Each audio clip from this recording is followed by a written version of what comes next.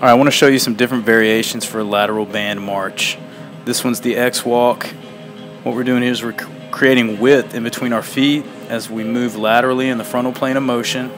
So I'm trying to target these muscles right around my hips here, specifically the glute medius. We really want to strengthen this muscle. It provides a lot of pelvic stability when we're moving in motion.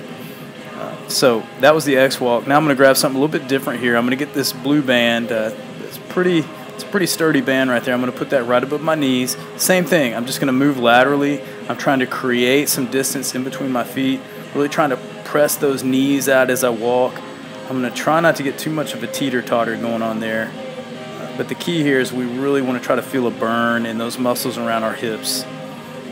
So I'm just getting something a little bit lighter here. I'm going to put it low right around my ankles. Same thing, same pattern. So I'm just trying to show you guys some variation.